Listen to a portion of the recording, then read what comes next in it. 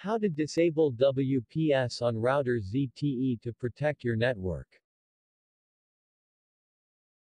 Connect your computer or smartphone to the Wi-Fi network of the router using the Wi-Fi name and password labeled on the bottom of the router.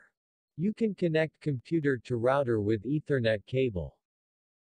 Open a browser on your computer, and input 192.168.1.1 in address bar, then press enter to log in a web page of router. Enter your username and password. And then click Login. Note, the default username and password for ZTE routers are usually admin or user.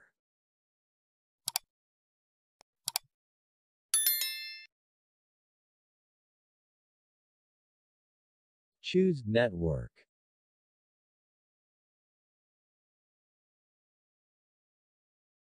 And then select WLAN. Note, WLAN means Wireless Local Area Network. Choose WPS.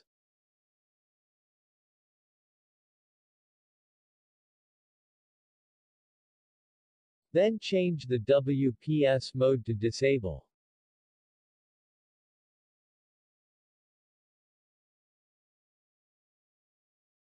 Note, WPS means Wi-Fi Protected Setup. It's a wireless network security feature present in almost all routers. WPS makes smartphones and laptops connections easier and faster with your Wi-Fi network.